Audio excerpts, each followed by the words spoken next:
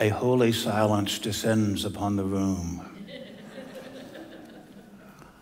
Grace to you and peace in Jesus Christ our Lord. Thank you for being here to attend the annual parish meeting of the Cathedral Parish of St. Philip.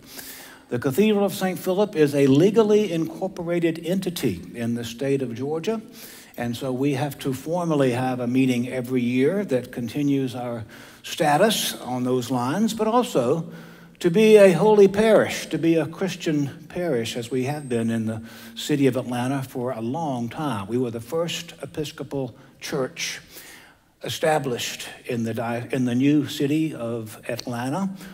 Our first location was right across the street from the state capitol.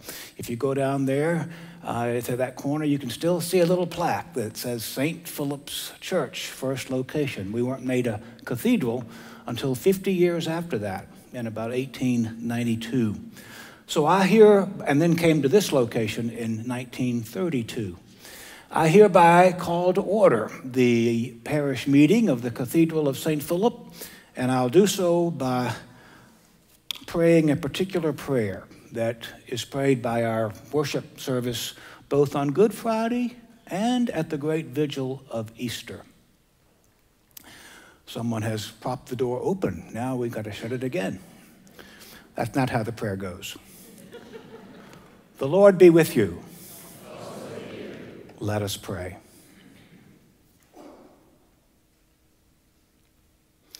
O God of unchangeable power and eternal light, look favorably on your whole church, that wonderful and sacred mystery. By the effectual working of your providence, carry out in tranquility the plan of salvation. Let the whole world see and know that things which were cast down are being raised up, and things which had grown old are being made new, and that all things are being brought to their perfection by him through whom all things were made, your Son, Jesus Christ our Lord. Amen. Again, thank you all for being here. We cancel all of our classes for the most part during this time, though we still have a children's class that occupies their eager imagination and attention. So I thank Lisa McNamara and others who are organizing that class. The rest of us are here. Oh, some of the choir is not here as always, getting ready for the 11:15 service. But thank you for being here. We go through some particular motions, and we go through some elections, and we hear reports from myself, from the treasurer, and from the outgoing warden. So the first order of business is to appoint a recording secretary, and I hereby appoint Jeannie Mahood as the recording secretary. I hope all of you have come to know Jeannie in the past several years. She knows everything about everything in the church. So ask her any question before you ask me. She knows it all. I think that appointment goes without a vote. Jeannie, are you willing to be the recording secretary? Thank you so much. Jeannie is also the recording secretary for our chapter meetings. We have a legal secretary who is part of the executive committee, and that person has been Andy O'Brien. But Jeannie records the minutes of each of our chapter meetings pretty much every month. And then once those meetings are approved the following month, they're always open. If anybody wants to read the minutes or have access to them, they're in Jeannie's office. And the next motion that we need a vote on is to approve the minutes of the 2021 annual parish meeting last year. Those minutes are always available in Jeannie's office as well. I usually look for a motion to see if anybody would like to move that we dispense with reading those minutes at this meeting. Looks like Barbara Basil has moved, and I heard David second. Any discussion? All in favor of dispensing with reading the minutes of last year's parish meeting, say aye. Aye. Oppose? Abstain? It carries. Thank you for your vote. We've got an 11:15 service that we have to make later this morning. And now I want to thank the 2020 wardens and executive committee. These are the people who help with me and George, help set the agenda every month. They have been serving very well. They are Senior Warden Ward Bondurant, Junior Warden Sam Wilmoth, Treasurer Bill Monroe. Would you stand while I introduce everybody else? And Andy O'Brien, who is here, has been our secretary, and our two at-large members, there's Andy, our two at-large members have been Merritt Dyke and Melody Palmore. So thank you for your service on this past year. You didn't stand, but we see you.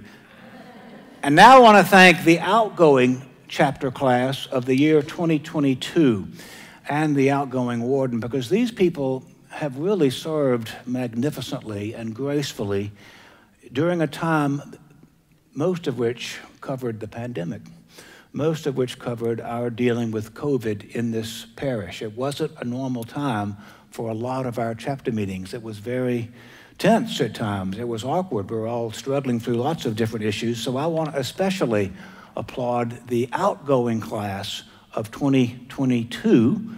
And their last meeting is a week from now in December. Would you please stand as I call your names? Most of you, I think, are here. Catherine Howell, Will Klein, Andy O'Brien, Hubert Tate, and Sam Wilmoth, our outgoing warden. Thank you for being the outgoing chapter members.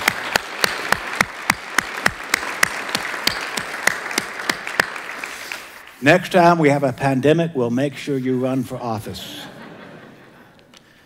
And now we have the voting piece of the meeting, which is to hear the report of or review the report of the nominating process and elect new members of the chapter.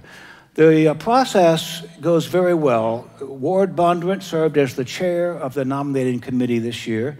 The nominating committee always includes the outgoing chapter class, plus a representative of next year's chapter class and the representative from the following year's chapter class, and then 3 at-large members of the parish who can't run for chapter, but who help us come up with 6 names. We come up with 6 names that we put before you this day once the chapter has approved them, and that becomes the slate.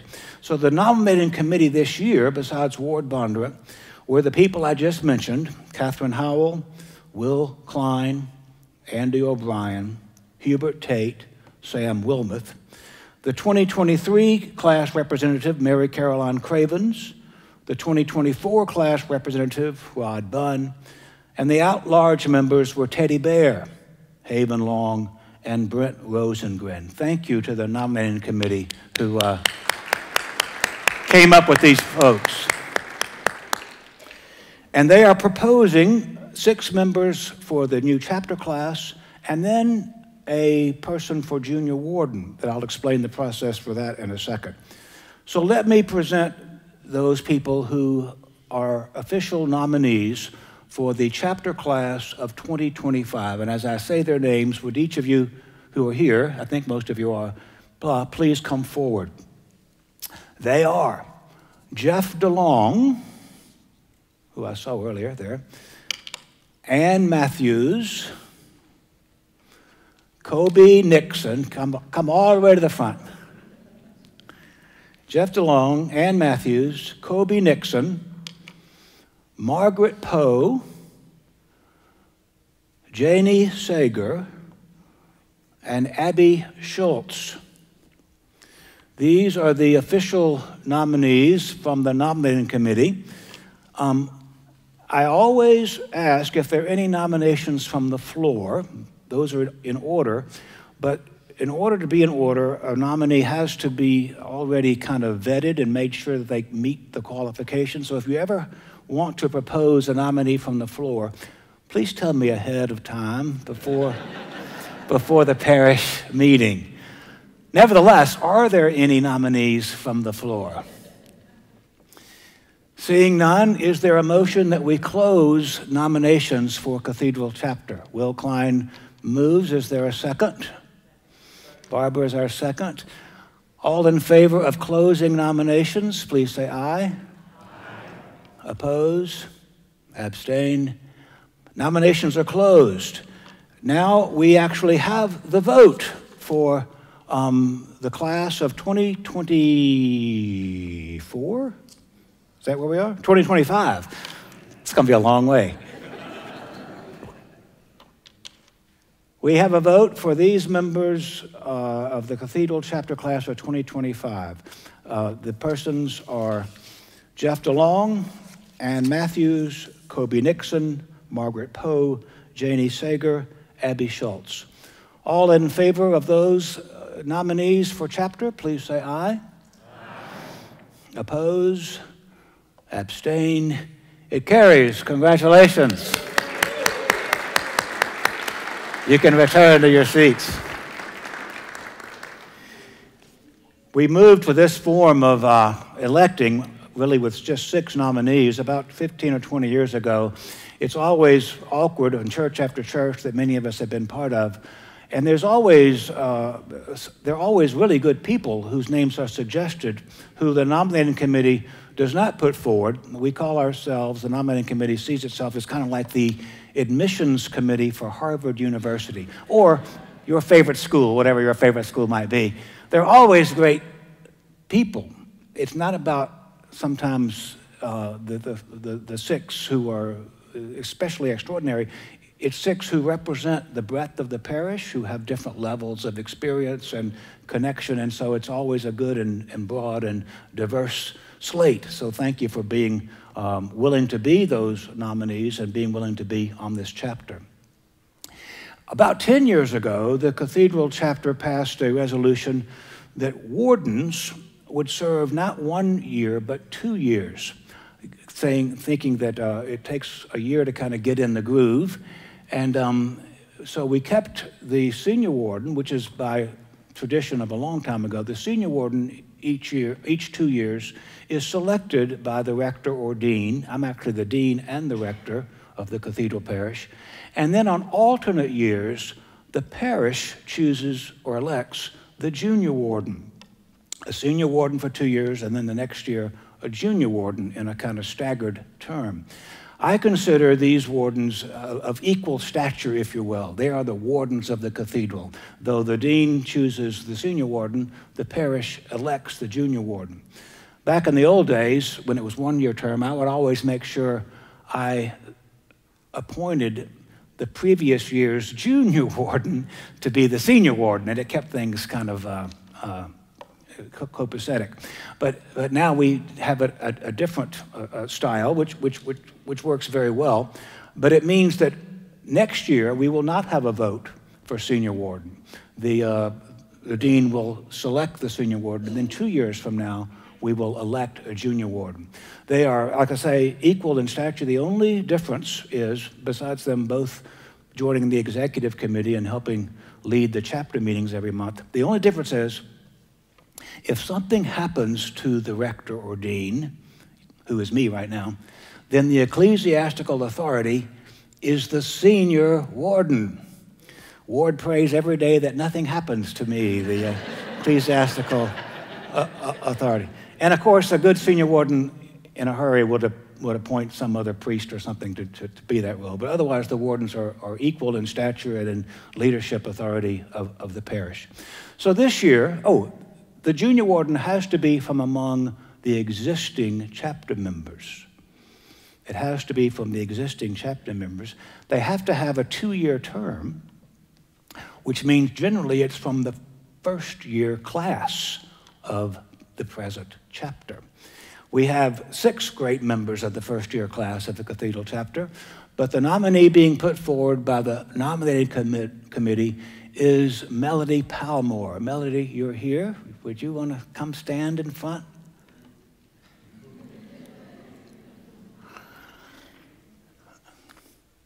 Thank you for your long trek. Now, again, I need to make a motion or ask for a motion. Are there any nominees from the floor? It has to be somebody from the existing chapter and not the group we just elected, who would be the junior warden. Are there any nominations from the floor? Hearing none, is there a motion? We close nominations. Motion so moved. Do we vote to close nominations? All in favor say aye. Aye. All opposed? Abstain? It carries. Nominations are closed. All in favor of Melody Palmore being the next year, 2-year term junior warden of the Cathedral Parish of St. Philip, please say aye. Aye. Opposed? Abstain? It carries. Congratulations. Very good.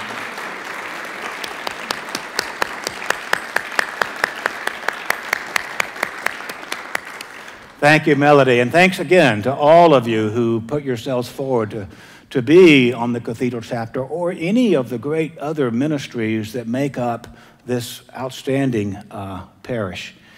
It really is, as those of you who are new to the chapter realize every year, the Cathedral is not like other parishes. It is much larger than the parish I grew up in, St. Paul's, Noonan, and chapter members don't get assigned to a particular ministry. The senior warden doesn't necessarily run the finance committee. The junior warden doesn't run the building committee like it was in my parish. The secretary always ran the education program, blah, blah, blah. But this is a complicated and large system, a beautiful and wonderful system. The chapter is really the kind of the board of trustees. They are the overseers, and it's good for the chapter to see the big picture versus one particular element that might be very critical. And we have a great chapter. Let me introduce to you the continuing members of the Cathedral chapter, and then we'll go to the next report. The chapter class of 2023 are these people. If you would stand wherever you are, the chapter class of 2023 are Angelica Banos. I don't think I saw her here. Mary Caroline Cravens, Merritt Dyke, Bill Monroe, Kate Stotts. Keep standing. And then the class of 2024 are Rod Bunn, Sally Burge. Rod is always standing in the back. Sally Burge, Sarah Chapman, Tucker Mahoney, Melody Palmore, and Ted Park. Thank you for your continuing service on the Cathedral chapter.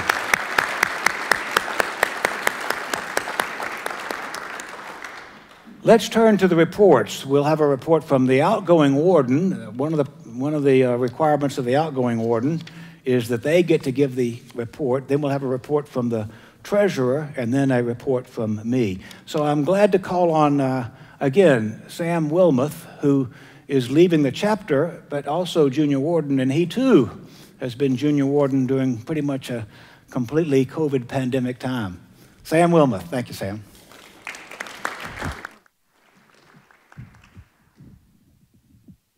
Thank you, Dean. The Lord has done great things for us, and we are glad indeed. This is the theme of the 2022 Stewardship Campaign at the Cathedral, and it is also a succinct summary of this past year. While the year began with a return to certain COVID pandemic protocols, renewed concern over variants, the continued spread of disease, we nevertheless experienced great things at the Cathedral of St. Philip in 2022. We announced a return to ordinary worship with the Feast of the Presentation in February. The season of Lent and its culmination in Holy Week and Easter Sunday saw attendance numbers reach near pre-COVID levels, and the recent celebration of All Saints' Day brought over 1,000 parishioners to church, the highest Sunday attendance outside of Christmas and Easter since 2019. In the midst of these, we baptized 77 new Christians. We confirmed 43 into our church. We celebrated the lives of 54 faithful departed, and over 50 of us spent a weekend of fellowship and fun together at the annual Parish Retreat at Cayuga in May. Like you just heard, the Cathedral is a complex organization. It encompasses not only 6,500 members and a nearly 15-acre campus, but also a preschool, counseling center, farmers market, thrift house, bookstore, and senior housing facility. All of these parochial entities contribute to the vibrant life of our church, and they've also experienced great things this year. The success of this year can, of course, be expressed in the report of the treasurer or the financial statements provided in the printed report. But the core of the cathedral and the ultimate source of its lifeblood is a Christ-centered community of people. It's you and me, our volunteers, staff, and of course our clergy. To each of you, we say thank you. Thank you for your time and talent, your energy, your dedication. It is because of you and your leadership that we can report that the cathedral's foundation is strong and positioned for even greater growth in the years to come. The Lord has done great things indeed. We look forward to seeing everyone in church on Sundays and throughout the week next year, and we look forward to continuing to serve Atlanta with grace, excellence, and hospitality. That ends the official warden report this morning, and like the dean said, by custom, I am delivering it today because I'm the outgoing warden, 2022, concluding my 2-year term as junior warden and 3-year term on the chapter. I'd like to take a moment then to say just a few more words. I'm sure that most of us are aware that the chapter is a unique body relative to other vestries in the Episcopal Church. Like Dean Candler said, it's more of a board of trustees than a management board. My grandfather was the senior warden at a small parish outside of Richmond, Virginia, and when a wall needed painting, he showed up on Saturday morning with a paintbrush. I'm very fortunate to say I was never required to perform manual labor. David Rocchio is probably happy about that too. However, during the past 3 years and through the pandemic, we were required to make difficult decisions concerning issues that few, if any of us, had ever faced. Decisions over putting masks on in church, having in-person worship at all, the distribution of bread and wine at communion, among many others. And while I'm not confident we made the correct decision 100% of the time, I do believe we made the best decisions we could based on the information that we had at the time. And I believe that the decisions we made, especially the decisions made by our clergy leadership and lay staff, have been bearing fruit all year as we see a return to pre-COVID attendance and our general enthusiasm for our church. As I leave the chapter, I'd like to say thank you to Dean Candler, George Maxwell, the entire staff, lay and ordained. The cathedral is blessed to have amazing leadership. I was also fortunate to work with 2 great senior wardens, Del King and Ward Bondurant, great treasurers, Haven Long and Bill Monroe, and all of the wonderful chapter members, past and present. Lastly, thank you especially to my wife, Lynn, who gave up many a night when I had yet another church meeting, and by extension, thank you to my mother-in-law and father-in-law for giving up many of their nights with our 3 kids when I had yet another church meeting. Congratulations to the new chapter class and the new junior warden, and I look forward to 2023 being another great year for the Cathedral of St. Philip. Thank you. Great job. Great job.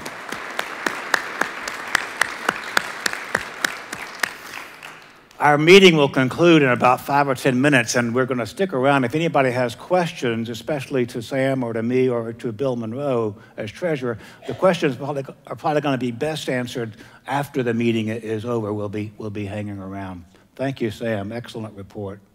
And now we have an official report from the treasurer of the parish, Bill Monroe. Bill.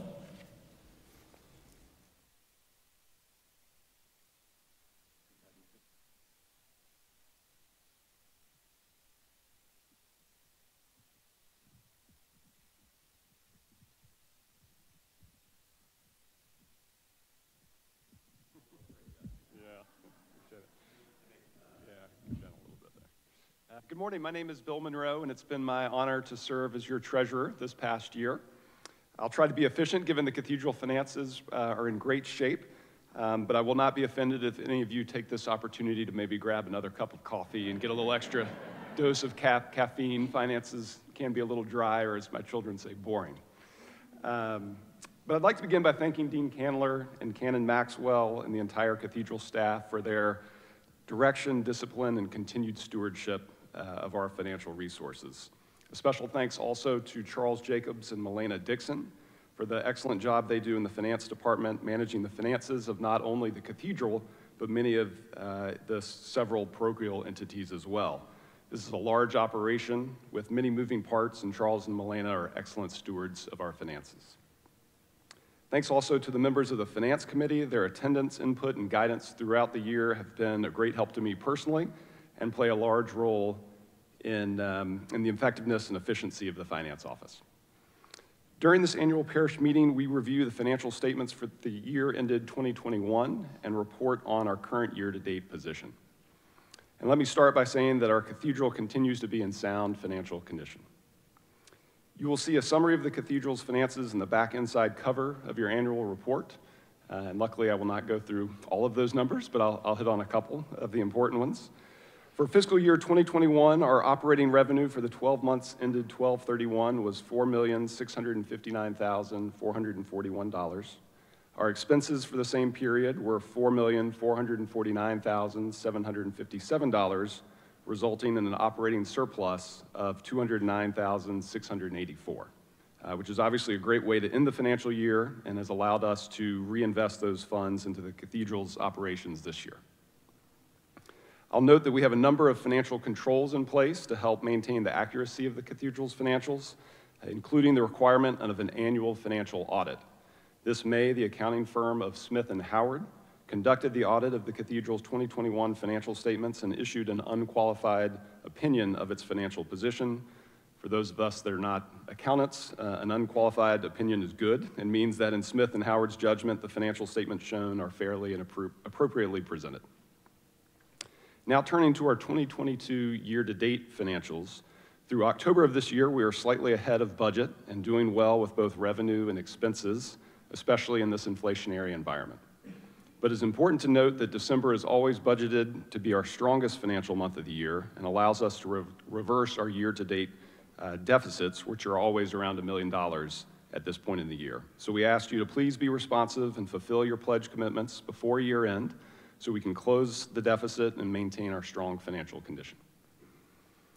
As it relates to our current balance sheet, the cathedral remains debt-free and has increased its operating reserves over the past few years to maintain a strong balance sheet, allowing us to cover unexpected events that may come our way. Finally, looking ahead to next year, the Finance Department, clergy, and staff and the Finance Committee are finalizing the 2023 budget and will present it to the chapter for approval at the December 13th meeting.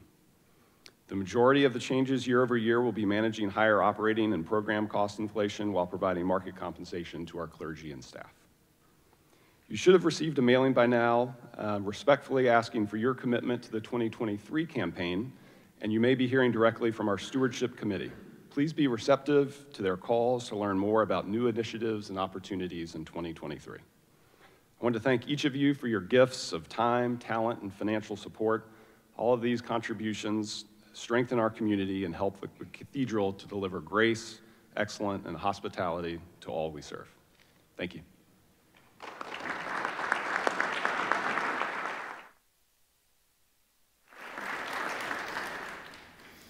Thank you, Bill.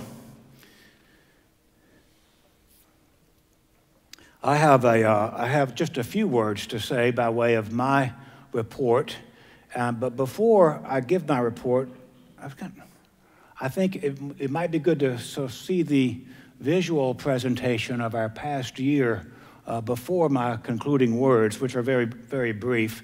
Before I ask Dan to roll the tape, I want to take a moment to really thank Dan Murphy and our complete audiovisual team, but Dan Murphy especially.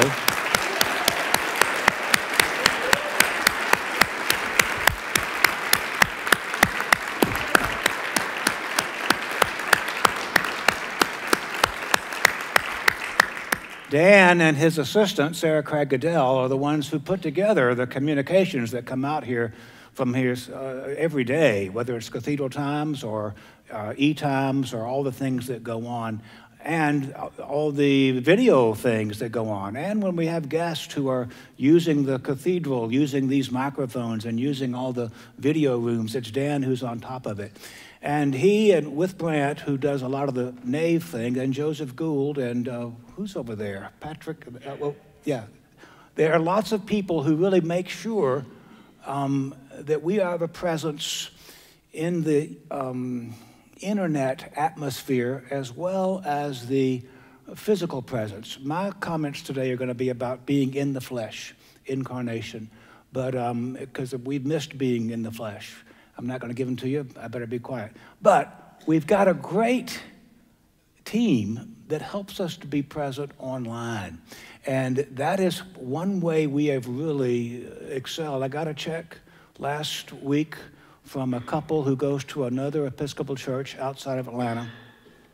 And they have, for the last 3 years, been watching our services on television. $1,000 check, totally unsolicited. There are people who are benefiting from our ministry and your ministry who are not necessarily here every Sunday.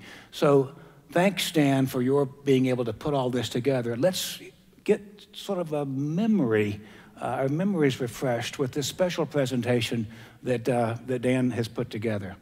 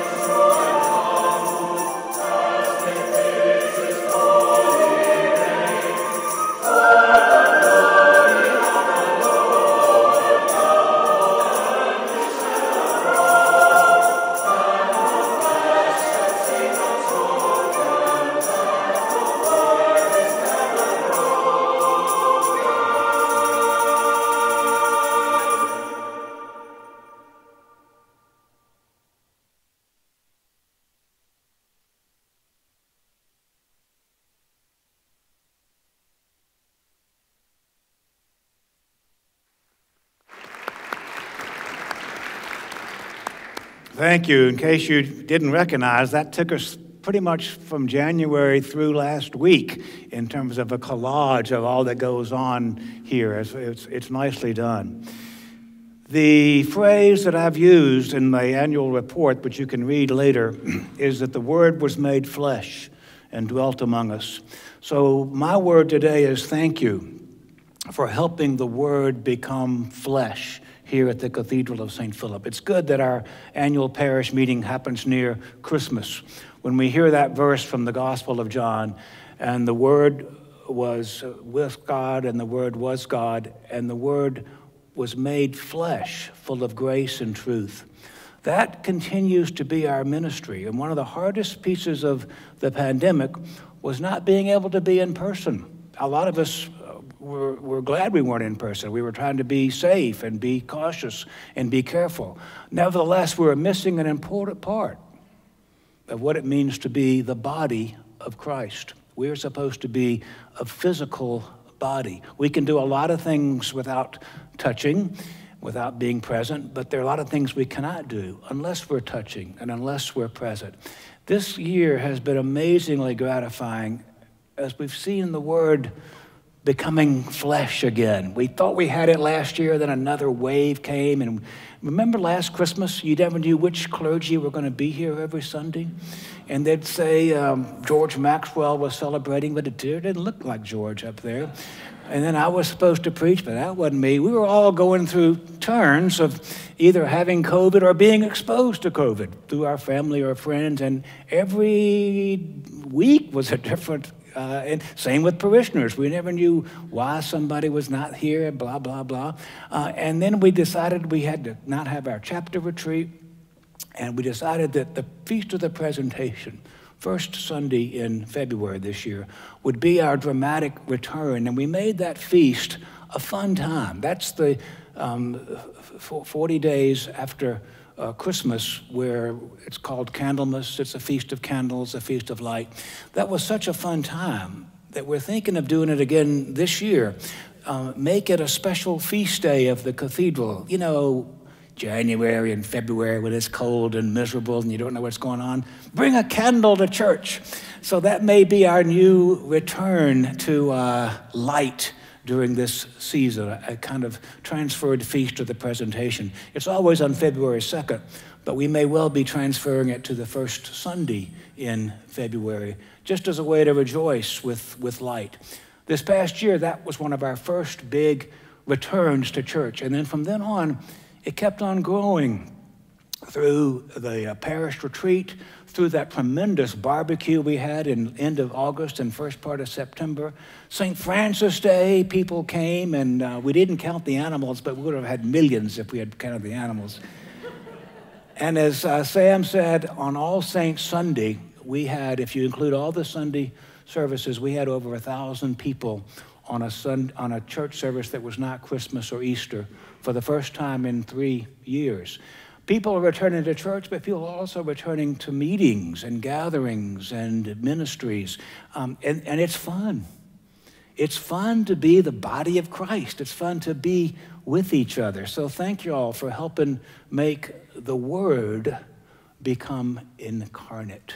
That's our mission, to make this word of grace, word of hospitality, word of excellence, the word of the gospel, making it become in the flesh. We're going to keep on growing, as I mentioned in the sermon for today. We are never too small if we have the Spirit of God living inside of us. We are never too small. That's the Spirit that brings a shoot from the stump of Jesse. We've been a stump. We are growing into a beautiful Jesse tree. So thanks for being part of that. I want to introduce to you some of the clergy, but before I do, I want to introduce two people who are about to be ordained deacon. They don't know I'm going to mention them today. One may not be here, but our parishioner, Hannah Kelly, is soon to be ordained deacon in the Episcopal Church. I think that's in 1 week, 2 weeks. You may see her around as a transitional deacon. I don't think she's here this morning. I didn't ask her to be here. But the other person who's been part of our community is also going to be ordained in 2 weeks, and he does not know. I'm going to ask him to stand up. Salmoon Bashir. Salmoon, right here.